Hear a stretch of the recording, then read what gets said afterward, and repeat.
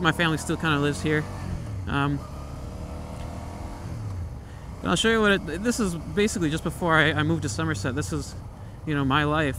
I can still kind of remember things around here, and you know, some people probably passed away and moved on or something like that. But I know in this, I think it was this brown house right here. That guy for Halloween one year gave me quarters.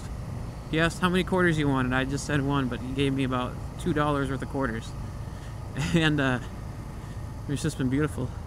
But this is where I used to live. It was oh, right there.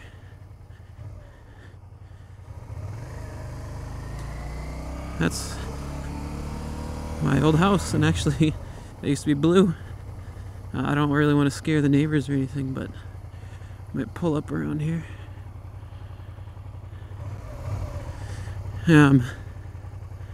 Maybe I'll just try to look like I'm looking at something here.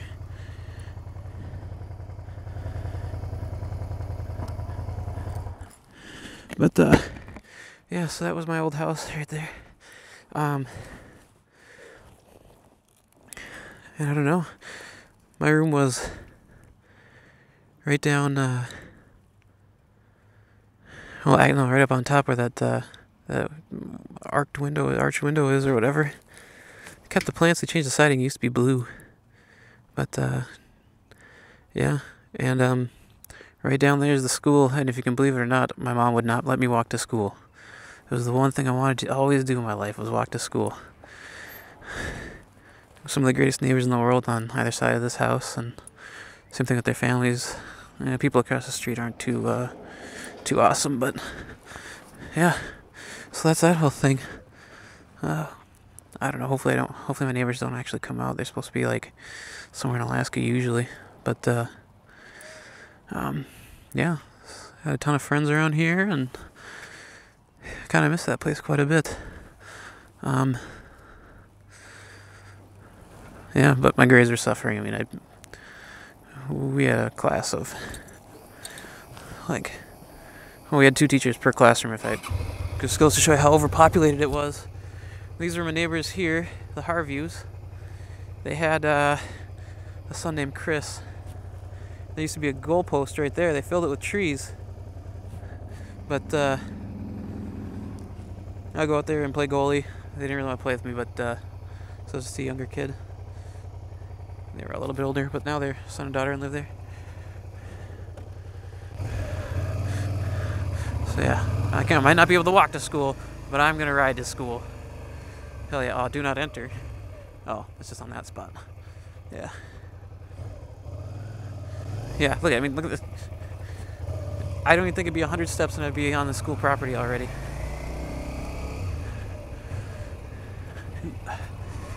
It's good to see they're still doing stuff here.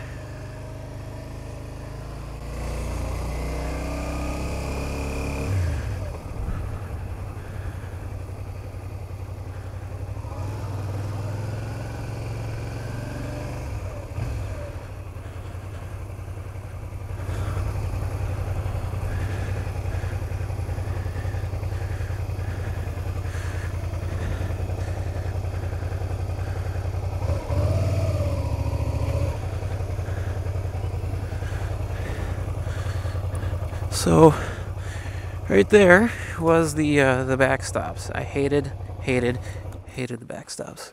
We had to run from that one, and there was one there, and they used to have one over there, but that one's taken out. But no, it used to be right here actually, right directly in front, where all that patch of grass and stuff was kind of bare. I could never do it. Couldn't make it around from starting to the back to the end. It's funny because we used to climb that thing too, and they would always yell at us to get down. And then back there was a hill we used to go sledding down. I never could. The one day I tried to, I mean, I have asthma and stuff. It's like sports induced, supposedly. It sucks. But one time I almost made it all the way around. I kind of walked, and I was the last one to come give the teacher a high five, and she just put her hand down. Not the last one. There were other people behind me walking, but I tried to run and could not do it. So I got up there, had my hand up. I was kind of smiling, and she just put it down. She put her hand down, but you know what? I think she turned out to be a lesbian, so yeah, couldn't be good. Wasn't good enough for men. So, yep, that's that whole area.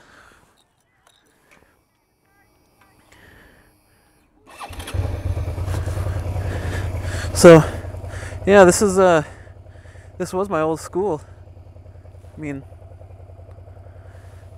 30 to 40 some kids per classroom, two teachers per classroom, and this place got completely shut down. It was it's a bus station now and something else apparently.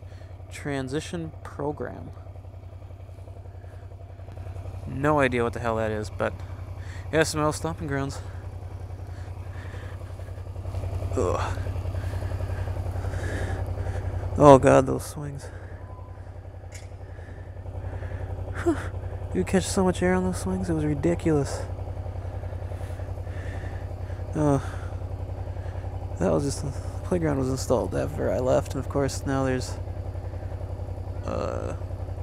some sort of gang sign on there. So White Bear's kind of gone down the hill. Good people are still here, but not as many as there should be.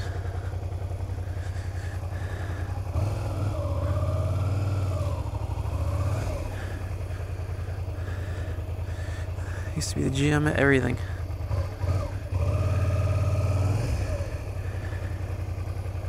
Yeah. Here's a kind of a little shore view scene. Look how far back this water's down now. But anyways, yeah, that's the podcast for the podcast. What am I talking about? That's the vlog entry for now.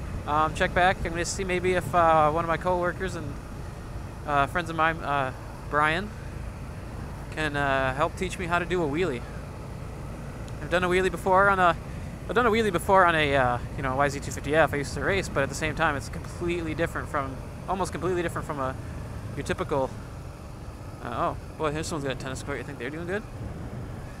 You know, I mean, it's completely different from a road bike. The position's different. At least it feels different.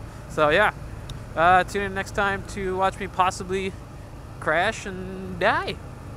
Later.